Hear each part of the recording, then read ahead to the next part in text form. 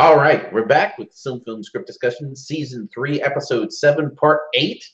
Look at that. Didn't even have to rely on fingers this time. Yeah. Anyway, so we are still in Act 2, but we're almost through it.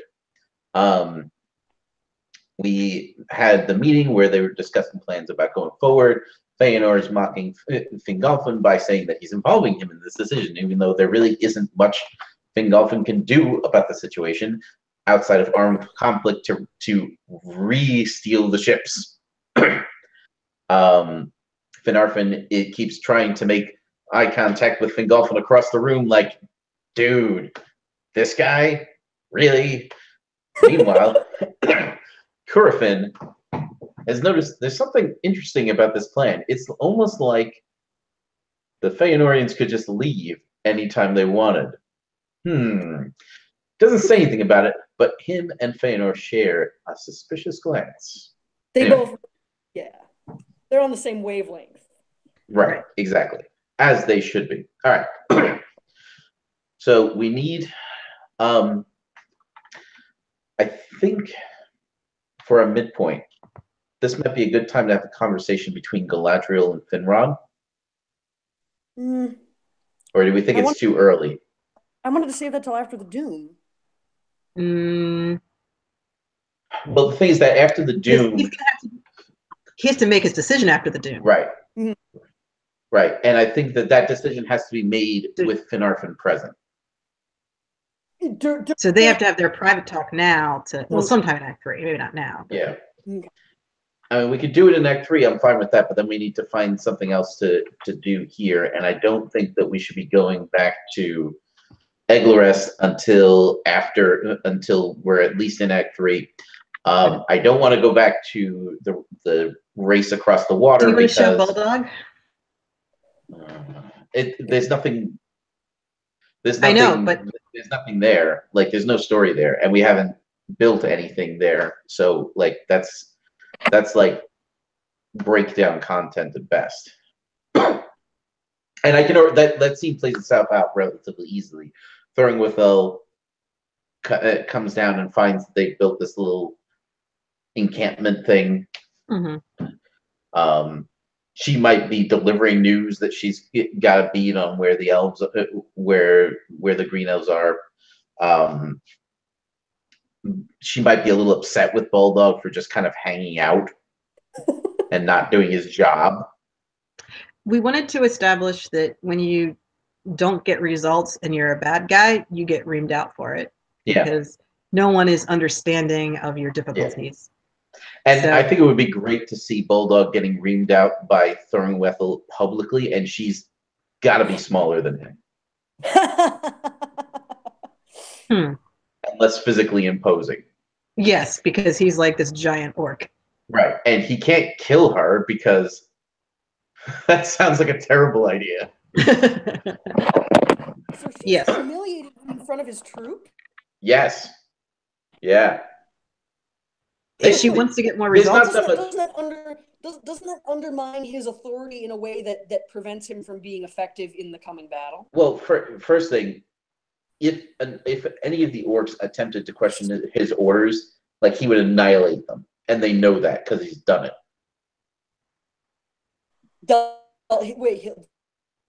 He's killed. Oh wait, no, it wasn't technically an orc that he killed. What did he kill? Oh, the elves. Yeah, he beheaded some elves. The fallen elf things. Yes. Yeah. But he has the Grishnak level of management, which is lop off a few heads. Or was it Ugluk who lops off all the heads? Yeah, I think. Either way. I mean, Bulldog is orcs versus a minor demon. Any more dangerous than them. I'm only catching part of what you said. What was that? They'd be in a fight unless they gang up on him because they're orcs.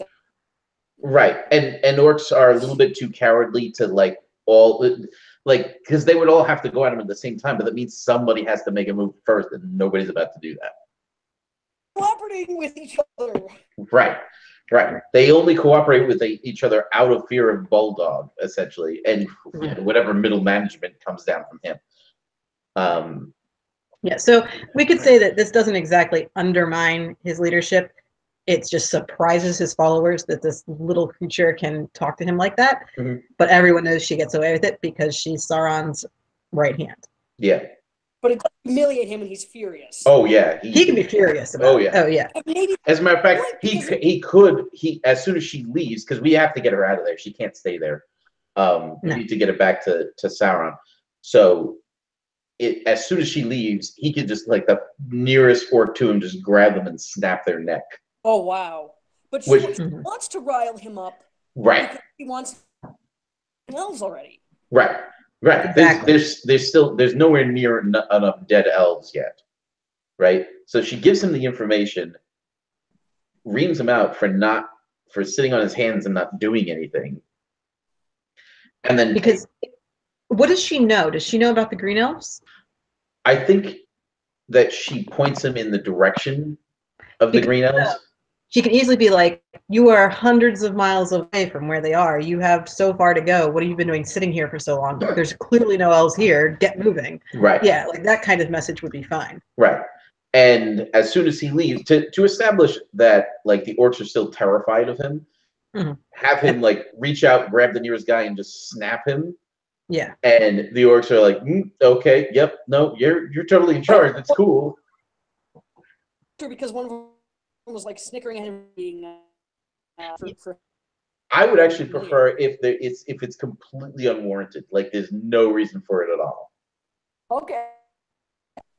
That works too. But Like, yes, the point is he reasserts his authority very quickly, and the orcs are on board with listening to him because they like their necks. Right. Unsnapped. Yes. Okay, but that I feel like is like a late Act 4 thing to establish, because we're establishing what's going to happen in the next episode, essentially. I know. That's why I was trying to figure out if we wanted to give it a little bit more time, because he does have to travel so far to get there. Because he's nowhere near the green elves right now. At some point in Act 3 or 4, there's a turn to the frame of some kind. Well, there's going to be a teaser after Act 4, and that's going to be our frame story. There was going to be something in the frame about the Halbarad or the Sons of Elrond referring to the story from the episode as, like, a time when it would have been better to retreat from battle. But I think it has to be after the Doom is on screen, right? Yeah. Like, we can't have them say that until we see the Doom, right?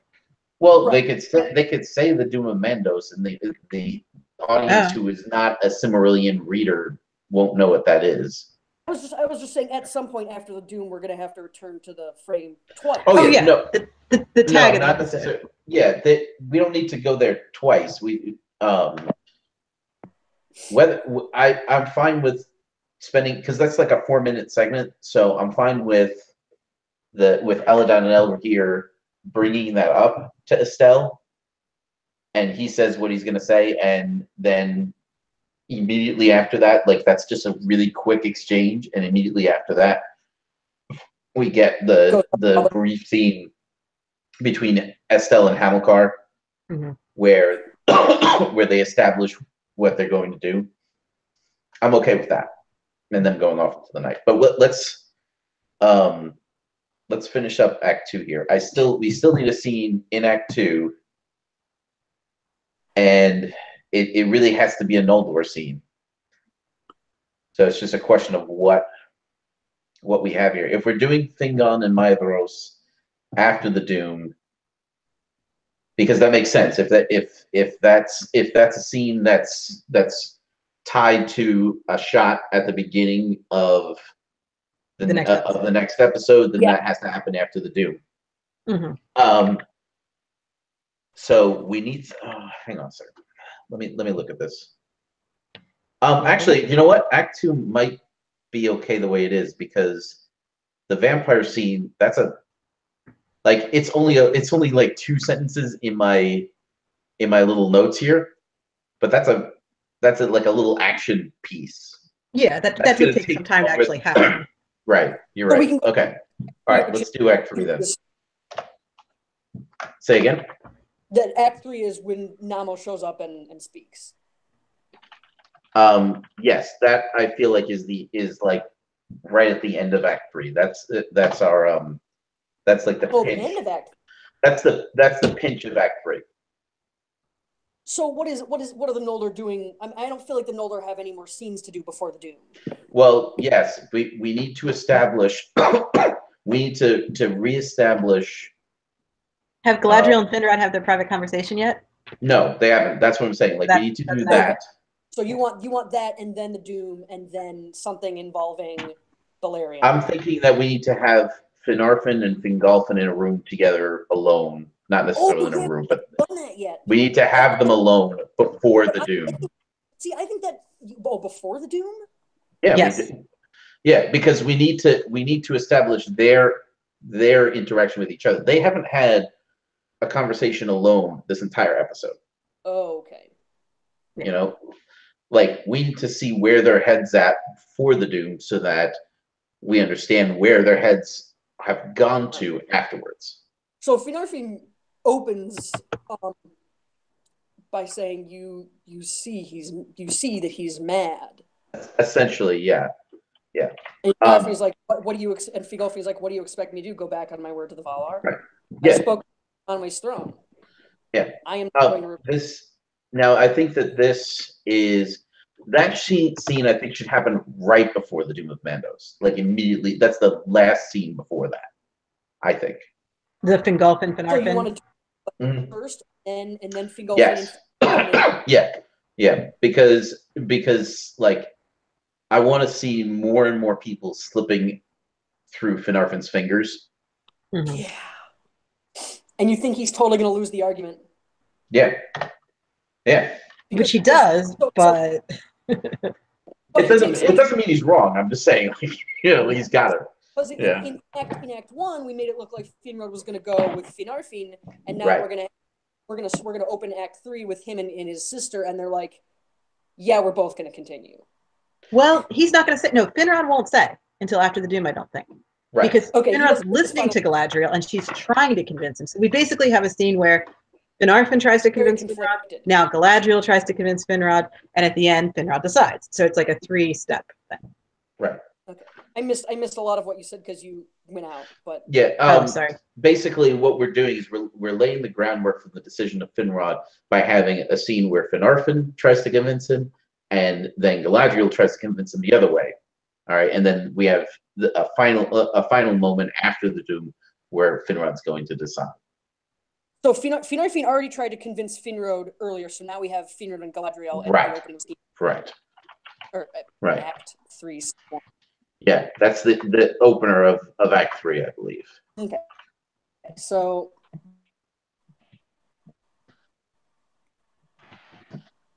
what are the arguments? I mean, Galadriel is like.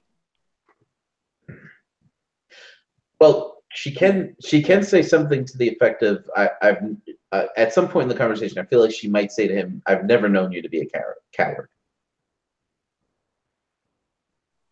Because that's got to be what she thinks that turning back now would be. And I think to the effect of, if we turn back, we're just letting Fëanor win, because that's how she sees it, and that's, I think, how Fingolfin. Yeah. Right. At some point, Finrod kind of has to throw at her, since when do you agree with Fëanor? Like, right. Yeah. So and she's, if we give in turnaround now, then he's gonna win. Right. So that's her argument of course I don't agree with Fëanor, but you're just gonna let him have the final say. I mean, maybe not the otherwise Fëanor will win, because that is a point of view that, like, Fëanor hasn't turned against them yet, but I mean, he has turned against their family. But it's like that was originally. She's always disliked him. We did the bit with her hair. But no, I think Fëanor win is just for the Halkarak's decision. So maybe she doesn't say that, but she says, "No, I don't agree with Fëanor. We have to stop him." And Fëanor is like, "What?" Basically. Well, I guess Finrod was like, "How do you propose to do that? Like, how does going along with him stop him?" I think that just, feeds his fire. She doesn't necessarily need to have a clear. Right. we have to show that her argument Of why is more passion and heart and less battle plan. Right. Yes. Well, and also remember that Finarfin essentially won the discussion with Finrod earlier in the episode. So Galadriel has to win this conversation. She's got to get the last word on him in this one. But we don't want it to come across that her to go are like entirely good reasons. It's like he's, in spite of his, I mean, as she points out to him, he also wants to go visit new places and faraway lands that he's never been to and rule. And he hasn't necessarily said it out loud or even to her. This is what he's thinking. Which, I mean, I feel like, I mean, I'm okay with alluding to the fact that she can see into him. Like, I'm okay with that without, like, slamming it in the audience's face. I'm okay with kind of gently asserting that she can intuit what drives him. Because they're family, she grew up with him, she knows him well. It doesn't have to be a telepathy thing. It doesn't have to be telepathy, and it can. But it could be, right? No, she knows that he has similar interests in terms of seeing faraway places and going to see new things. I mean, like, wandering around is actually one of his hobbies. Right. Like, exploring is one of his hobbies. And she knows that he's been. She could say something like, "You've already explored Valinor. Don't you want to see new places? Would you be content staying here for the rest of your life?" You know, she can hit on those points. Oh, yeah, that's the line. That's the line right there. Would you be content to stay here in Valinor for all eternity, forever? But I wanted to wants a kingdom of his own, and that, like, yeah, he knows but he can't disagree with her that he wants that, because he does. Yeah, it's just his reasons for wanting a kingdom of his own and her reasons for wanting a kingdom of her own are a little different. Yeah. He's not nearly as into ordering people around as she is. Like, she's not Sauron, obviously, but Sauron's idea of, like, ordering the entire world so it follows his will, she gets that about Sauron. Yeah. She doesn't share that, but she understands why Sauron thinks that's cool. Finrod is not that at all on any level. Finrod just wants to be friends with everybody, and he wants to see all the places, and he wants to understand all the people. Finrod is a philosopher and a traveler, and he's just a lot of things that aren't dictator. But he does like the idea of being a king of somewhere, but not in a... Sure, he wants to build things. He wants to create a place that's new, but that's different than wanting to rule over people. Like he wants to be somewhere important. He wants to be important and have a place and have, a land that is his own, but it's like subjects to do my bidding. Right. It's like, I want to have a bunch of friends. He seriously lacks ambition compared to Galadriel. Yeah. Well, okay. So how about this for, like, the parting shot then? Would you be content to live in Valinor for all eternity and build no place of your own? Yes. Yes. And he can't deny that is attractive to him. That's what I'm saying. Like, he has no answer. Yeah. He has no comeback to that. Right. That's her final blow. Mm-hmm. Okay. I feel like we can hit up Eglarest at this point. Yeah, let's get back there. Right. The question is, hit what? Eglarest, that we can go visit Eglarest again. Because remember, we haven't seen them for at least before the actual attack. I don't think that we get but the question is, I don't know what we can do there other than get the actual attack. Unless we are having Beleg failing to teach the Falathrim how to use, because it's been like a couple of days, right? And he's failing to teach them how to use the weapons that they brought quickly enough. Has it been a couple of days? I mean, how long does it actually take for the? I mean, or maybe even a week. I mean, even if it's even if it's a week or two. I agree that that's a very short amount of time to train an army. It is only like 10 or 20 miles at most. Probably 10 miles. Yeah. Oh, really? I didn't look at the scale. The overland distance is like... The point is they've got like a day. And in that time, you don't train armies. Whatever it is, it's not enough time. Right. So, but they don't know the wolves are like that close to them. Right. They don't know. It's true. They don't know. So he can distribute the supplies, and we can see that there's not nearly enough supplies for the people because we established that. So you can see that there's got like some people wearing armor and a lot of people not, and him recognizing, oh, we don't really have what we need here. So they like practice a little bit, but it's clearly not sufficient. Right, and he can, and one of his red shirts could even ask him, "Can we go back and get more?" And Beleg could say, "We barely have enough for all of our people." Yeah, we haven't made it yet. Right, like they still haven't outfitted their entire, all of their warriors with this stuff. I do want to correct my earlier statement. It is about. It looks like it's more like 70 miles between the two havens. And a straight. So I don't know how fast a wolf runs. As the wolf runs, I would call that about 3 days. Okay, 70 miles in 3 days. Yeah, because you figure that like troops can make 20 miles a day, right? That's what I was gonna say. At my best, I could do 20 miles a day with a pack. So. Okay, now the distance around the Cape is harder to measure because it's not straight. But I'm looking at like if that's 50, that's 50.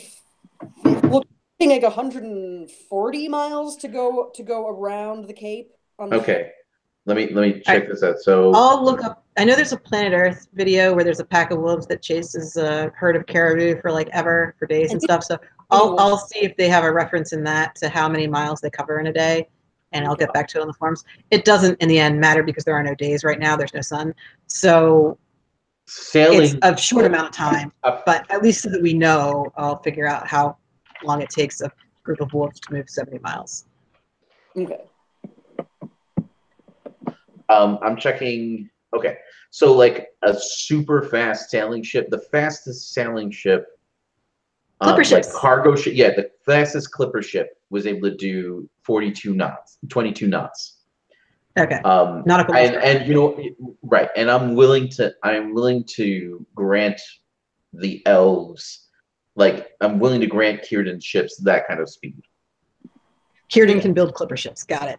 Right. Not clipper ships, but he can build ships as fast as clipper ships, even though they don't have nearly as much sail. So 140. So let's say that that's about 110 nautical miles. Just roughly. Yeah. So that's wow. That's 5 hours. 5 days. 5 hours or 5 days? That's 5 hours. So the wolves need to run really fast. So or the ships need to be a little slower than clipper ships. Right. So let's say that it's like 2 or 3 days, and that the ships are able to get there right about on time. We need to take a break. We're over even a couple minutes, and anyway, if you're watching us live, hang in there. We'll be right back. If you're watching us on YouTube in the future, definitely like and share the videos if you like and want to share them. If you haven't yet, feel free to subscribe. Check out the links below so you can get information on the SilmFilm project. Mythgard Institute /Academy. Mythgard Academy is like free classes. Mythgard Institute you have to pay for. But it's pretty awesome anyway. Signum University and Mythmoot 5 taking place June 21st to the 24th. We'll be back in a minute.